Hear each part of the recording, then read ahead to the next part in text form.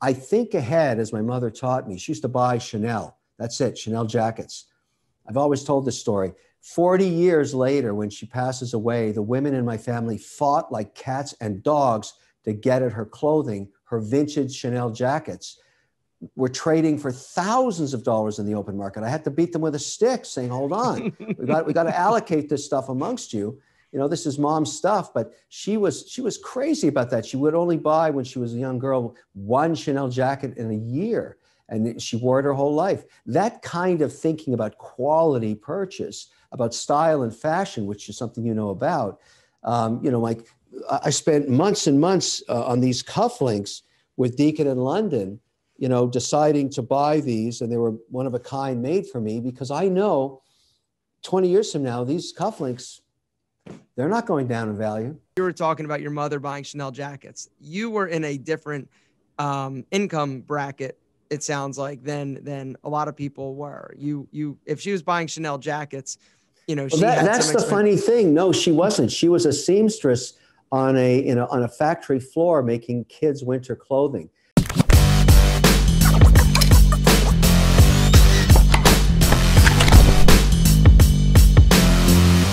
Gentlemen, welcome back to the Alpha M podcast. And today I am so incredibly excited to be joined by one of my old amigos and somebody that I got to know off of Shark Tank briefly.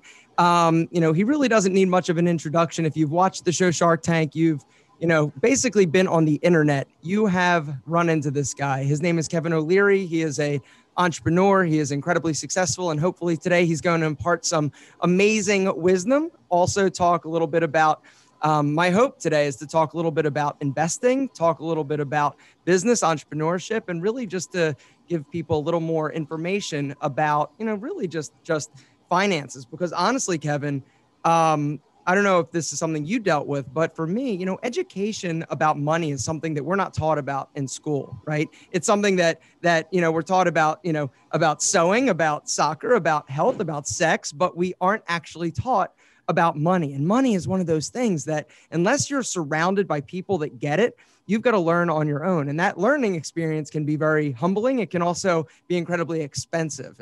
At least it was for me. So we'll talk a little bit about that. Kevin, that wasn't really a question, but thank you so much for being here.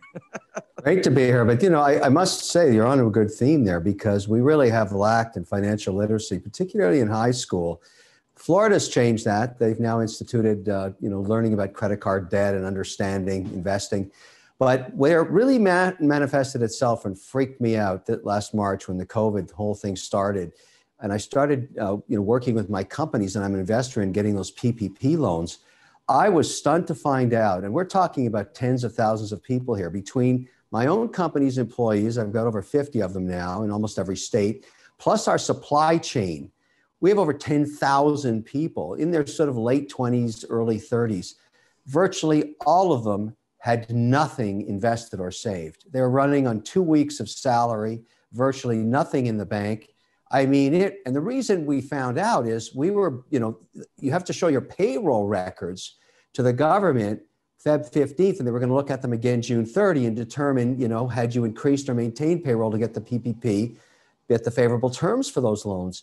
And so I started, just doing some polling and saying, well, look, if we have to cut your salary in half, if we have to furlough you, or if we even have to let you go, where do you stand? And that's when I found out that nobody has anything saved.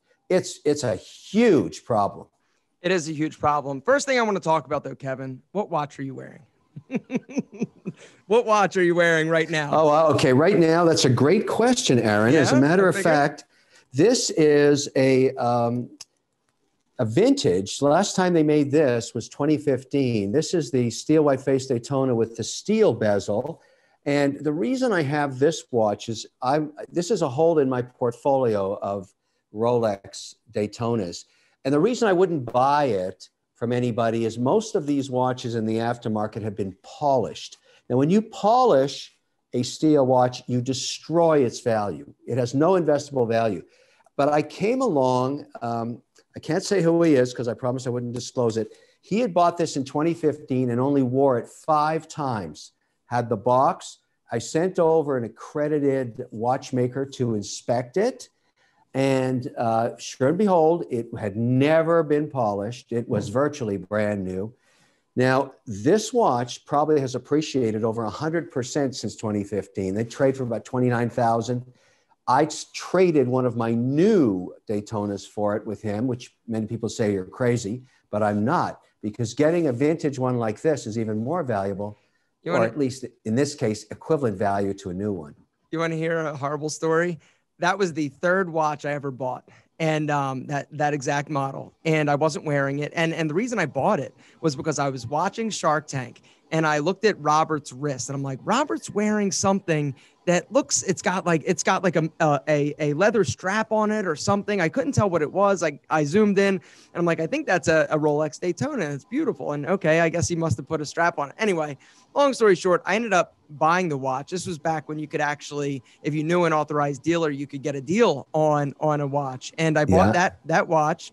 I wasn't wearing it though, because it didn't have a date.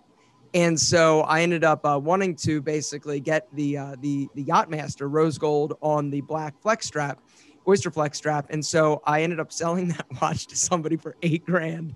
Okay, well, let me just make a comment about that. You, Aaron, are an idiot. That was a huge mistake. Well, that is true. But here, while we're on the topic of watches, it's something that you're absolutely passionate about, and it's something that I love as well. I was fortunate to actually see some of your collection. You travel with multiple watches when you travel. And so when I actually had the opportunity to come and hang out with you for the afternoon, you showed me not only your watches, but your pen collection. You are an avid pen collector. And something that I learned from you is that the only pens that are really collectible are Mont Blanc.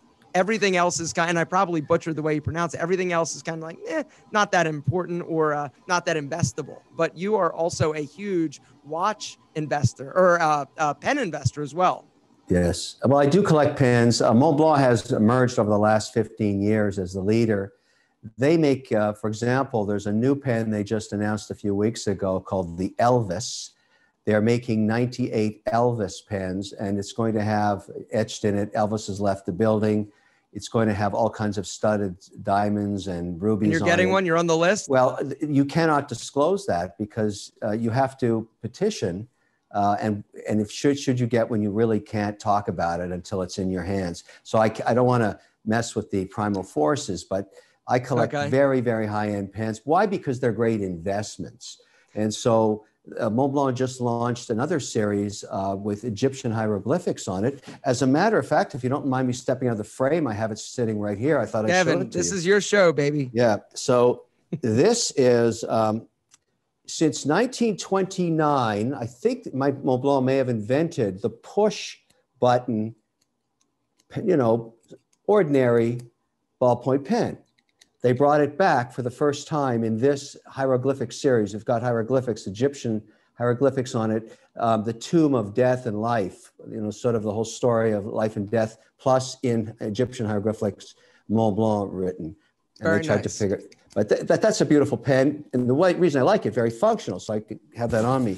Now, speaking of new watches, I have not put red bands on any of these because they're new, but the new Kermit, which I think the new 41 millimeter, I'll just give you a quick look at these. They're in my traveling pouch. You're right. I basically travel with these. The 41 millimeter made of white gold, Submariner with the blue bezel. This thing's gone through the roof in Asia. And the Kermit, which is an entry-level priced watch, has doubled in value in 4 weeks. So there is an opportunity to invest wisely, Aaron, in watches and get a return from it, which is a theme I think you talked of. If you're going to buy a watch and you're not going to just buy an electronic watch, you really should think through the long-term value of your money that you're putting away into that. And that's for everything in life. It applies to cars, applies to clothing, applies to anything. Don't buy garbage. 2 questions, and you touched on them briefly. Okay, so question number 1, if you have $1,000, what watch do you buy? Well, $1,000 is tough, but the best value for your dollar in watches anywhere in the world is Grand Seiko. I knew you were going to say that. Yeah, Grand Seiko has proven itself and just recently released a series of new calibers, which will be coming on the market probably at the end of this month or December, just before the holiday, that rivals anybody's technology in terms of accuracy. It's, I hate to say this, but it's as good, and I won't mention the other names, but I have had a preview of the technology and seen the movement. It is probably the best movement in the world currently. And they have done something that even the great Swiss companies are challenged to do. Their accuracy now is incredible. And there's mechanical watches. What about $10,000? Let's jump up. All right. Oh, I think a lot of people are watches are an aspirational thing, right? Something that you said to me that I absolutely love when we were talking about watches was, there are conversation starters. There's always typically a story that goes around, with a watch. And so it's a great, conversation piece. $10,000 is that price point where I think like now you're like, okay, do you buy a pre-owned, something a little bit, higher end? Do you go something? Aaron, I do not tell people for their first piece to ever buy pre-owned, because unless you really know what you're doing and you have a very credible dealer, you can get so screwed over on pre-owned vintage watches. First of all, they're generally polished. Second of all, you don't know, the provenance of them, what they've been through. There are certain dealers you can work with, but if you're going to buy your first watch, you can get an entry-level Rolex for $10,000. You certainly can get Grand Seiko for $10,000. It's that, if you can actually spend $2,000 more, you can get into, a Submariner, steel Submariner, which has held its value forever. When you buy one of those and 20 years later, there's a story of a guy that bought for $485 a Daytona back in 1971 when he was in the Army, and he forgot. He was on Antique Roadshow. Yes, right. $700,000, and I use that as an example of now, not everybody's going to leave it and never wear it, but even Paul Newman's watch that he wore sold for $17.5 million. These are stories of Rolex. So the big brands for appreciation. There's actually 4 of them now. It's Rolex, it's Patek Philippe, it's Audemars Piguet, which is the Royal Oak, and now creeping in is FP Journe. The FP Journe pieces, even though the company is a micro brand, only makes 900 watches a year. The appreciation on those pieces is stunning, just up 100% as soon as you walk out of the store. All right, good deal. Now, are you a car guy? Yeah, to a certain extent. Yeah, except it's really hard to inventory cars. After you buy 3 of them, they become a real pain in the ass. Where do you put them? What do you drive? Daily driver. I'm now driving a vintage Porsche Carrera 4-wheel drive, 20-year-old. I keep it in perfect condition. And I just bought, just for the hell of it, a Ford 150 pickup truck, because the thing is like a rolling living room. It's got so much stuff in it. Yeah, I couldn't help myself. I wanted something funky chicken and with a little room in it. So, I'm going to put an Easy Rider rifle rack in the back window and just going to ride around. All right. So now let's talk a little bit about Shark Tank. Shark Tank has not only changed the lives of millions, or not millions, but hundreds of, if not thousands of entrepreneurs, but it's also changed your life. Because prior to Shark Tank, you were, a successful entrepreneur, but you didn't have the fame and notoriety that you do now.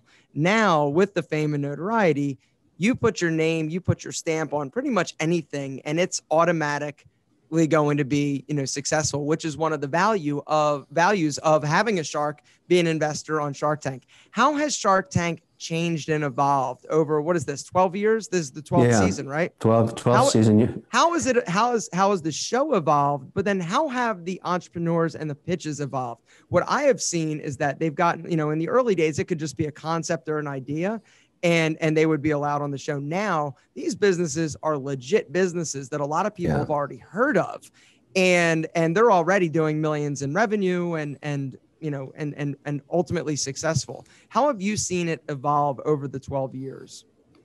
In the first 3 years, and this is the same, this format is on not just in US, it's on Canada, New Zealand, England, Brazil. The show had no traction because, people thought, well, I work all day at the office, so I really want to go home and watch more shows on business. And everybody thought it was going to fail, but that's not what happened. In its 4th year, it skyrocketed geometrically. It went from 300,000 or 400,000 people watching it to 5 million. in a matter of months, and then 10 million through syndication. And today it enjoys a massive audience because the tape is on in 34 countries. So people watch Shark Tank in London, in Austria. I have a funny story. I was on a train between Geneva, Switzerland, and Zurich. And this couple came over and said, hey, aren't you Mr. Wonderful on Shark Tank? And I said, yeah. And she said, you're the most hated man in Austria. We just got married. Can I get a picture with you? And I said, wow, I'm just honored. Like, that's fantastic. So it's really gotten very big globally, same in Spain, et cetera. I think what's happened is when you ask yourself, and certainly all the competitors have tried to knock it off, what are you really watching when you watch Shark Tank? In my view, you're watching the pursuit of freedom. People that are successful financially in life, Aaron, you know this, are free to do what they choose, or they want to pursue their own passions. It's not about the greed of money. It's the greed of your time to be able to do the things that matter to you while you're alive. And I think that pursuit is the American dream. I don't think it ever ends. I think even in this COVID crazy 2020 year, we have deals that are huge now. This year has just started airing. Mm-hmm. First year, we had $50 million valuations. And you're right, the major venture capital firms want their deals on Shark Tank now because they want the free exposure to 10 million eyeballs each week. Mm-hmm. And that allows them to acquire customers at a very low cost. So most of the investments I'm investing in now have sales. They already have infrastructure. They're companies that are up and running. And I'm just using the gasoline of Shark Tank exposure to enhance the value of that investment. You know, it's funny that one of the questions that I get asked, I was on twice. And one of the That's questions very rare. That's very rare. I was almost, so what do I need to do to actually be a shark? How much money do I need to make to actually be a guest shark? That's the question. I need to email Clay. Yeah, you have to email Clay, the producer, and tell him you're ready to, you have to come onto the set each day with at least $1 million cash, because the deals now, the average deal size is 300,000. You're going to do 2 or 3 a day. You know, half of them are going to close. You're going to spend some money on Shark Tank these days. But the good news is they're really good companies, and generally you get your money back and then some. So I have recently started thinking about and looking at different angel investing opportunities for myself. But before we get to that, if we get to that, what would you say is, you know, you see a lot of deals on Shark Tank. You see a lot of, you know, people that think every single person that goes into Shark Tank thinks that their idea is amazing, right? And I always joke with people. I say, you know, people need better friends, because some of the ideas, some of these businesses, they are absolute dogs. But a lot of people will say to me, they're like, oh, what are the sharks like offset? I'm like, I have no idea. You don't interact and mingle with these people. Because, you know, it is when you're filming a Shark Tank, you know, season, it's, you know, one entrepreneur right after the other. What is a tip that you would give an entrepreneur that, you know, thinks, oh, I'm going to go on Shark Tank and absolutely crush it? What is a tip that you would give them, their number one tip to be successful on Shark Tank? Then I'll tell you mine. Well, there is a history of, you know, looking for those attributes in successful pitches over the 12 years, over a decade now. And there are some, but the one that matters the most, there's actually 3, but I'll tell you, if you can't explain in the first minute and a half what problem you're solving and why your idea has merit and why you are the right person to execute the business plan, and you know your numbers, how big is the market, how fast is it growing, what's the break-even analysis, what are the gross margins, all those things. You have to encapsulate that probably in the first 5 minutes. If you can't do that, you're done. You're dead. And you can see the sharks tune out right away. If you're still rambling on 5 minutes in, we don't know what you're selling, you're finished. And that's, by the way, that's the way it should be, because you'll get killed in the real world anyways. And so you really have to focus on explaining, here's the problem, here's how I'm solving it, here's why it has value to people, and here's why I'm the right person to execute and build this business. And lastly, ask me anything about the business model. I know the numbers inside out. That's what really matters. What is your personal biggest failure professionally? I've had many. I mean, it's not like, I tell entrepreneurs, you only need one success to pay for all your failures. I mean, that's the way life is. I've had many investments go to zero. I've lost lots and lots of money, but I've had phenomenal successes. And, you know, it's sort of, luckily I have one more success than all the failures put together. That's That's how it is when you're an entrepreneur. You get winners and losers. But I generally learn from each of my mistakes, and I get to be a better investor. Probably one of my biggest financial losses was a startup I did in online gaming with one of the large telcos as my partner, a giant telco. And I learned the lesson that, working with a behemoth like that and trying to do something entrepreneurial is next to impossible, because you have to do everything by committee. It was a stupid mistake, but not before I'd spent a ton of money on it. So I won't make that mistake again. But I've also had some, incredible outcomes, like when we sold Plated to Albertsons for $320 million. That paid for a lot of Shark Tank mistakes. And that was the biggest outcome in Shark Tank history ever. So there's always, now with 50 companies, every day I have something catastrophic happening to a third of them, something euphoric happening to a bunch of them. And then in the middle, everybody's just struggling. So it's, I've just learned to live with the volatility.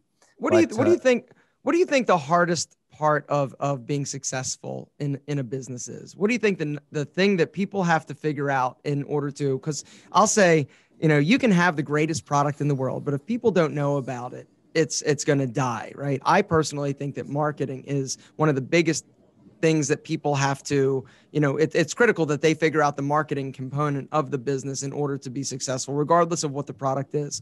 But what is your opinion? What is the one thing that they really need to figure out if they're going to be successful?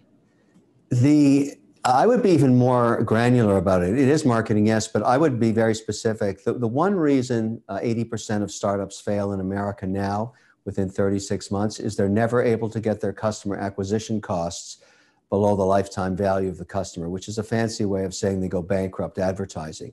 If you have a product that you sell for $100 and you make $50 on it, in terms of contribution after your cost of goods and everything else, and it costs you $55 to acquire the customer to buy it, you're going to go bankrupt. And that's basically what happens to 80%. They never find a way to market to a place where their customer acquisition cost is reasonable.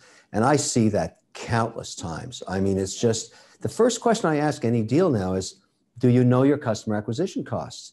And if they say, what's that? Well, I certainly don't invest in it. And the ones that say, yes, I do, I say, show me your assumptions. And if in fact they figured it out, I'm happy to spend millions of dollars, because then I'm just pouring gasoline on an already effective marketing and business model. And that's the way you make money. You amplify something that's already working. I love deals like that. When do you know it's time to give up? This is something that I think a lot of entrepreneurs, unfortunately or fortunately, will face. And I think that, depending on your ability to sort of be honest with yourself, it can ultimately, some people will just drag on and on and on for 5-10 years, and the business should have shut down 7 years ago. What is something that somebody should look for in their business or their entrepreneurial journey that's letting them know keep going? Or on the flip side, when is it time to actually pack it up and end it? Well, what's encouraging someone should be that revenues are increasing. You're probably not profitable, but if you start something and you get past $500,000 in sales, that generally is validating the product or service. And then if you can get past $1 million and then get on your way to 5 million, you have a business. I mean, that 500,000, that 1 million, and then after $1 million, 5 million, those are the kind of steps that give you some solace that you're onto something that's going to work. But if you're unable to become profitable as sales are growing up to 5 million, probably after 3 years, you're still losing money. And the challenge will be that you won't have any capital to expand with. You see, people say to me, what about Amazon? Well, Amazon always had access to public markets capital because it was growing, sometimes 500% a month. But a typical business doesn't do that. And so if you're not profitable within 3 years, you probably don't have a business, you have a hobby. And you should take it out behind the barn and shoot it, or just do it as a hobby and go find a real job somewhere. Because if you really can't prove profitability over 3 years, something's wrong with your business. You don't have a business. And that's the way I look at it. So I often have to take various companies that I have control in. I have to take them behind the barn, and you know what I have to do, because I can't waste my time. I can't waste my capital. And more importantly than anything, I don't want them to waste their time. A great entrepreneur generally has 2 or 3 failures before they find their deal. And so I want them to realize why they lost out, what was wrong with that business, and start something else. I would actually much rather invest in someone who's failed a few times because they felt the sting of failure, and the motivation to succeed is even more powerful. So, but I will say one thing, Aaron, that we haven't touched on in the past, because we've talked a few times. Something changed last year regarding entrepreneurs and Shark Tank companies and startups. It used to be the only way you could raise money was venture capital, hedge funds, or private equity firms that had venture, funds to dole out. And they always wanted preference shares, and they wanted special, attributes to their investment. They generally would buy a third of your company. They had control provisions sometimes. It was very onerous. But in the last 18 months, equity crowdfunding is now viable. And I've got multiple Shark Tank companies using, like Start Engine is the one that I invested in. There's more than just one, but the one I'm getting behind, I'm a paid spokesperson there, plus an investor, and I've got my own companies in there. We raise up to $1,070,000 on these CF rounds, they're called, where you can just let your customers or the crowd put up $200, $100, $500, whatever it is, and you can raise millions of dollars that way. And that's what we're doing. So we're bypassing the venture capital firms because we don't need them. And I think that's a big trend coming forward. You're going to see, in fact, Start Engine just last week announced a new trading platform where you can trade the shares of your company just like on a stock exchange. And they're doing that with their own shares now. So it's come full circle. It's a new form of fundraising. That was actually one of my questions I have. If you're starting a business, how do you raise $100,000 like that? What is the number? Well, you can raise $250,000. You can raise up to $1,070,000. It's called startengine.com. We'll link to it down below.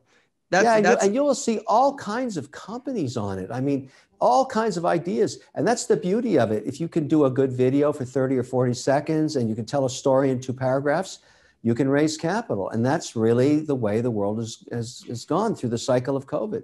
So talk a little bit about passive income. You obviously have a bunch of passive income streams. How many, just ballpark, would you say that you have each month getting some type of income from? Well, I have a very large advisory business. I'm a spokesperson for Eureka, which is a Facebook spin out. I'm a spokesperson, as I just mentioned, for Start Engine. And another one that I'm very close to that's very important to me, I discovered during, again, the PPP loans. If you didn't have your payroll and accounting records up to speed, you didn't get PPP. So now I'm involved in a company called Tax Hive, which does accounting for small companies. And it's so important to get your accounting ready, not only for the IRS, but if you want government support on any of the programs, you got to have records. So I've become an investor in that and a paid spokesperson. Those are 3 advisory businesses.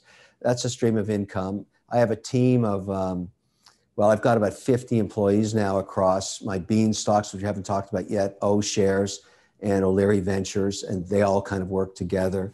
I have a very large fixed income portfolio. Well, not very large, it's relative to, there's always a richer guy, Aaron, you know that. I have a fixed income portfolio. I have an equity portfolio. I've got, and everything I own, as you know, I love royalty deals, spins a little cash off every month. And every month, I just got them today for last month, was my tear sheets. Every single source of income, I know exactly what I made last month, how much I spent, and I never let those numbers get too far away from each other. I don't want to go into debt ever. You also, and that's another point I just want to talk about. You and I both have something in common. You hate debt as much as I do. I had to file bankruptcy back in 2006. And at that point, debt, when you have a lot of debt, it is absolutely joy, soul sucking, horrible. Like it's the worst. It's the worst thing ever. And so when I finally was able to file bankruptcy, or I decided that that's what I had to do because I had literally like $300,000 or $400,000 in debt. I was driving a beer cart at a country club just to put gas in my car, and my business failed. I decided that if I'm going to have to do this, I'm never going to be in this position again. And so for me, debt, I think, is the devil. You also are very, very similar. I know that a lot of people, you recently saw or hung out with Graham Stephan, right? And Graham, these guys are all about, investing in real estate and the one thing that I took away from that interview that you did with him, he has a lot of money in cash. Well, one of the reasons why he has a lot of money in cash is that he has a lot of debt on pretty much all of his assets that he has. Yeah. And if the shit hits the fan, you're fucked a little bit if you're holding, a bunch of notes on all these different properties, these assets. Well, And it's also when he buys. This is most real estate guys the same way. They use debt to purchase new properties, and I always urge people to realize that if you lose the tenant, you have no cash flow. You better have some cash on the side to support your debt. Just during periods of really steep declines like 07, 08 in the market. And so he's figured that out. So he's got himself a big cushion of cash, and there's a reason, because he has a lot of debt on the buildings. But you do not like debt personally. No, I don't have debt. I don't use debt. I think if you can't afford to buy it, don't buy it. And the things that my mother taught me this, it's a very simple premise about buying things. I like to, that's why I'm in the watch and pen collecting business. Generally speaking, and I do this with my watch collection, I mark to market the value of the collection every night, just from the cloud. There's so many different services out there now that look at the trade. I can tell you that this Daytona traded last night in Asia for 29,000 US dollars, a similar model to it. Now, that doesn't mean I'm going to get 29 instantly. It's not that liquid. But I would get somewhere within 15 to 20% of that, which is still a huge return on what I paid for the watch. So I look at the things I buy and say, was this a purchase that's going to appreciate in value over time? And there are many things that you can buy that don't appreciate, but certainly my art collections, my watches, my pens, even to some extent my cars, I think ahead, as my mother taught me. She used to buy Chanel. That's it, Chanel jackets. I've always told this story. 40 years later, when she passes away, the women in my family fought like cats and dogs to get at her clothing. Her vintage Chanel jackets were trading for thousands of dollars in the open market. I had to beat them with a stick, saying, hold on, we got to allocate this stuff amongst you. This is mom's stuff, but she was crazy about that. She would only buy, when she was a young girl, one Chanel jacket in a year, and she wore it her whole life. That kind of thinking about quality purchase, about style and fashion, which is something about. Like I spent months and months on these cufflinks with Deacon in London, deciding to buy these, and they were one of a kind made for me, because I know 20 years from now, these cufflinks, they're not going down in value because there are no other ones like them. That's the kind of thinking I have. So let's talk a little bit, before I let you go, Kevin, let's talk a little bit about money in terms of investing. Growing up, yeah. I think that, you were talking about your mother buying Chanel jackets. You were in a different income bracket, it sounds like, than a lot of people were. If she was buying Chanel jackets, that's the funny thing. No, she wasn't. She was a seamstress on a factory floor making kids' winter clothing. But she would save 20% of her salary for the things she dreamt about. But you've hit on a very important point. What she learned at a young age, she took 20% of her salary. What I learned about all those people that in my own businesses that had no money, I did a quick little research study, and I actually asked a couple of guys to help me. There are 100 million Americans with no investment account. That means they are not saving anything. That freaked me out. I've said 2021 is going to be the year that I get behind financial literacy. I invested in an app called Beanstox, Beanstox, that you can download and put $100 out of your account each week to work. You can automate it. We've automated, made it really simple. And that is the logo. Really easy. It's very simple investing. And even if you don't understand how to buy a stock or bond, we use ETFs to give you a very diverse portfolio. What is an ETF? That was a question that I think a lot of people don't understand that. And investing is scary. Well, it's true, but an exchange traded fund is what an ETF is. It's a basket of stocks. Instead of having the risk of owning one stock, an ETF may have 100 stocks in it, and you buy one unit of the ETF, you get complete diversification across 100 stocks, that's how I invest in equities. So Beanstox does that for you. It helps you put $100 to work each week, so $400 a month. And if you do that, and the market does what it has done for the last 40, 50 years, you end up with about $1.5 million in the bank when you're 65. I want everybody to do that. I don't care if you use bean stocks or something else. I made bean stocks because I invested in it because I couldn't find one that was easy enough to use. I mean, there's all kinds of trading platforms and you can get a trade and be a day trader and all that. But 99% of the people can't do that and they don't know how to do it. And that's what bean stocks is for, to make it really easy to invest. But I would find some way, because there's, Aaron, you know this, there's always something you don't need to buy. Some piece of crap that you bought last week for $100 you shouldn't have. You should invest that in your own future and let it grow over time so that when you retire, you have enough money in the bank to continue living. Absolutely. So how did you get involved with bean stocks? How did that, you were just like, hey, there's nothing simple. There's a better way. There's a better mousetrap. How did you come up with this idea? Did somebody bring it to you and say, hey, look what we're developing? Or was this an initiative that you undertook? Well, you know, I have a company called O-Shares. It's an ETF company and it's got about $1 billion plus under management in it. And I talked to the team there. Connor O'Brien's the CEO, and I told him about my story about the 100 million people that don't have anything to invest.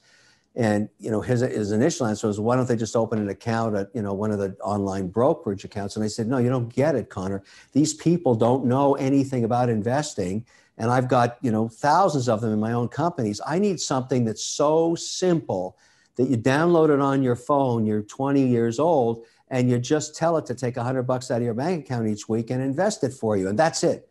And he said, well, we'll do a little research. And he showed me a bunch of apps that are out there. None of them did what I wanted. So I said, look, I'll fund it. Just I'll pay to build it and I'll support it. And so we just launched this thing recently and it's on the, you can download it on any app store and try it out. It's very transparent. It's very effective. I've been talking about it now for months, and it's going to be my big push in 2021. I want everybody that works within my companies to start saving a minimum of 10% of their salary, minimum, and then just start, because I never want to hear that again. I have nothing in the bank. Like that just freaks me right out. And you're 29 years old? Are you kidding me? Like that's nuts. Absolutely. And so we'll link to Beanstalks down below. What is the fee structure like? Is it? I was looking. I looked at all the fee structures, and I said, I want it really simple. I want a straight $5 a month. That's it. One price, regardless of how much you invest. I don't care if you have $1 million in there or you have 10,000. It's $5. Because I didn't want some sneaky plan where we hide fees and all that stuff. Because it's me. It's my name. So I just said, make it transparent. Tell people what they're paying each month and how they use it. And that's what we did. I think it's very refreshing just to be transparent about all that stuff. And frankly, it works. That's excellent. So we're going to link to everything down below. Kevin, let me ask you a few questions before we wrap things up. You're an entrepreneur. You're thinking about starting a business. Do you need a business plan? What is a business plan good for? And is there a situation and circumstance where it is not needed? Because that's something that a lot of people, when I was starting my businesses, I thought, okay, I need to, develop this like really, granular business plan. I need to, think through everything, which I think is one of the upsides to a business plan. But what is your experience with business plans and how much time and energy should you put into that? Because one of the other issues I see is that a lot of people spend a lot of time planning and it almost prevents them from moving forward and taking action on their idea. And so what is your sort of idea or strategy behind that? Well, the reason you would want a business plan, and I've done it both ways with investments I've made, no business plan and business plan. I'm going to err towards the side of having one, is it forces you to write down and think through your assumptions about what's going to happen. I don't, put a lot of weight into forecasts that are more than 36 months long. So, you can show me this 10-year spreadsheet. It doesn't mean anything to me because I know so much is going to change. But it really forces you to think through things like gross margin, volume and scale, reduction of costs. And it shows me that you have the ability to, organize your thoughts in terms of rolling something out. Now, if you're unable to present a business plan, you're probably going to have a hard time getting investors. They like to look at the plan. But in having said that, I've learned over time, you never want a deck, as it's called, more than 12 pages. If you can't explain the business in 12 pages or less, no one's going to fund it. It's way too complicated. So you want it really concise, some basic assumptions, explain what you think you can achieve under worst case, middle case, best case scenario, and try and live within those parameters. And I find that very helpful to help me as an investor understand where you want to go. And then when we review it a year later, saying, well, what was wrong about the original plan? What was right? What can we change? What do we now know? Number one tip to build long-term wealth. Oh, that's really a good one. It's a very simple equation. You can't spend beyond your means. You have to look at what you make in 90 days over 3 months and what you spend over 3 months, and be honest with yourself. And if you're basically spending more than you make, you're going to go bankrupt and you will not have any long-term wealth. That's step one. You've got to align yourself to where you're at least breaking even on your income. And over time, you want to start saving 10% of what you make and start investing it. But I've also learned in my own life how important it is to listen to my mother.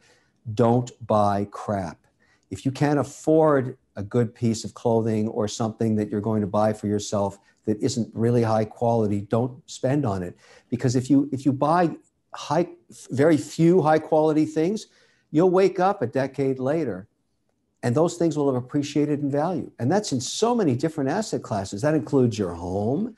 It includes, things like a watch. Even if you only buy one watch, make it a good one, because you'll find that it's worth 10 times more than what you paid for it. With pens, if you're going to buy that. I'm not talking about expensive jewelry, just quality things. Even in clothing, what I found out in talking to, a lot of my sons and daughters' friends, they buy so much crap that they never wear. The things you wear are the 5 things that you love in your wardrobe. You're into this stuff. You know this 100%. True. You want to buy, you don't have to spend big dollars, but you want quality and you want it to be something you really love. I have 25 of these suits. It's the same suit. It's a uniform I have. You know that. And I love the stuff you gave me last time we worked together. I wear that on a casual basis all the time. I was so excited when I saw that leather jacket on Shark Tank when you went to that school in Tennessee. That jacket's sitting in my closet in Florida. When I get down there in a month, I'm going to be wearing that all over Miami. So, I love it. Thank you for it. But the point is, you don't need a lot of stuff. You need good quality stuff that you really like, that looks good on you. And you have to shop very wisely. That's how you amass wealth over time. Kevin O'Leary, where can people find you?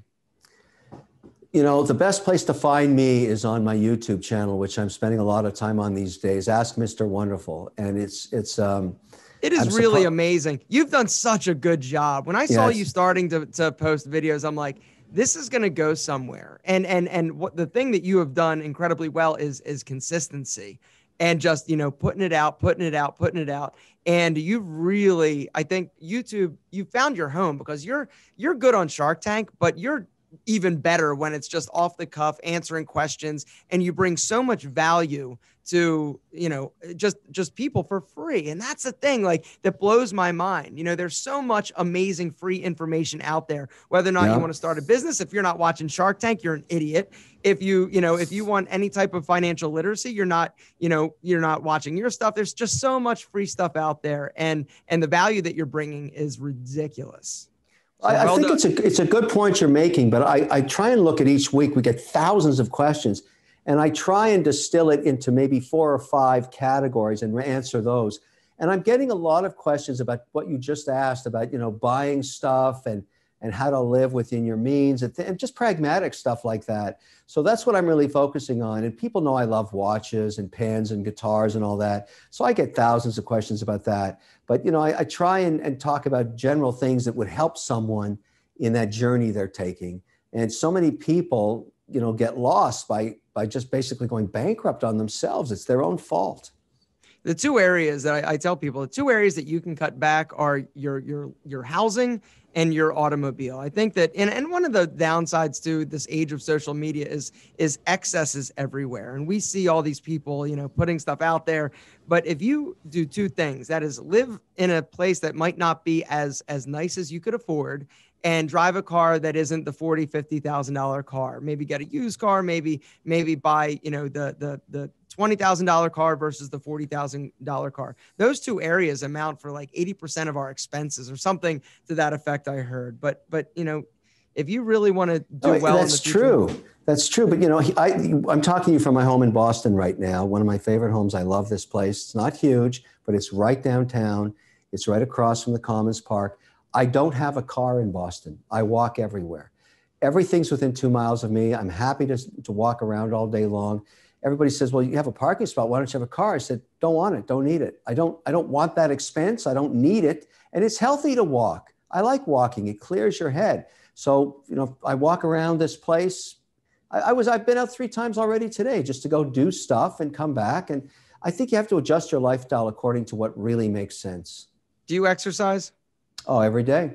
Yep, I do. I'm now on the Peloton for about 30 minutes and the elliptical for about 20. And then I try and walk my 10,000 steps a day. You got to do that stuff. You also have to do Kevin, that. you got to lift weights too, man. Oh, I have that. I have a Shark Tank deal you haven't seen yet that is a very interesting product. And I have those too. Very cool product. All right. Excellent. Well, Kevin, we're going to link to everything down below that we talked about. I just want to thank you so much for taking the time out of your busy schedule and talking to me one more time. You're an inspiration. Whenever anybody says to me, oh, is Kevin really a jerk in real life? I go, no, Kevin is not only a sweetheart, he's one of the sharpest sharks that's out there. And so, Kevin, thank you so much for spending time with us. And I wish you nothing but success moving forward and excited to see what you do next. Thank you so much, Aaron. Take care, my friend. And tell Clay I want a seat. Yeah, now that I know, I'll let him know. I'll talk to him. All right. Thanks, Kevin. Take care. Take care. Bye-bye.